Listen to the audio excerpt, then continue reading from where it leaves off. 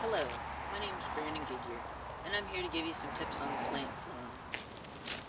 Now, let me first show you, I kind of thought plant cloning was just something simple. You just kind of take a piece of the plant, kind of rip it off, dig a hole, put it in the ground, water it, and that's it.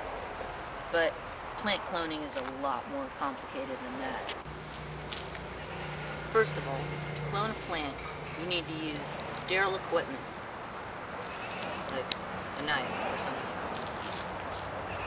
You need to cut off a small piece from the plant. And then, using that piece, you have to be very careful, because if you get it dirty or anything, you can harm the plant.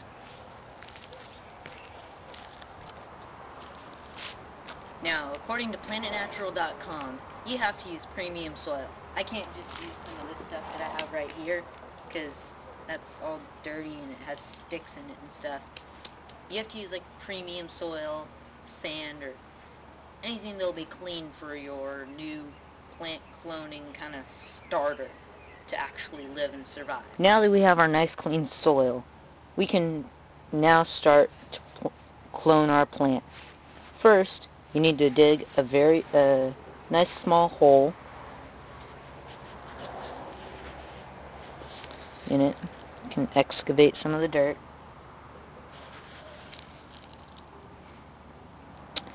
And then you put the plant clone in there.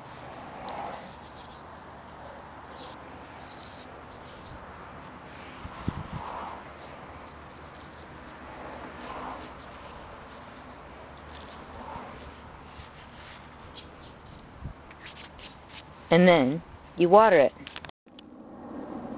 Now that we've watered the plant, we can check the pH level. Now, a general rule of thumb, according to PlanetNatural.com, is that you should check your pH level daily. And the average pH level for a plant is about 5.5 to 6.5. If you take good care of your plant and water it correctly, not giving it too much water or too little water, it'll grow to be like this. Well, thanks for watching my video on plant cloning. And remember, plant cloning isn't as easy as it sounds. And here's a few more tips you can do.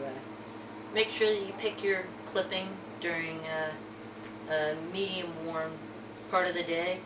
Helps make it grow better. Humidity is very good, so if you have a humid place for it. But remember, plants do need air, so make sure that you have a place for it to have plenty of air. Don't overwater your plant, because that'll cause it to wither and die.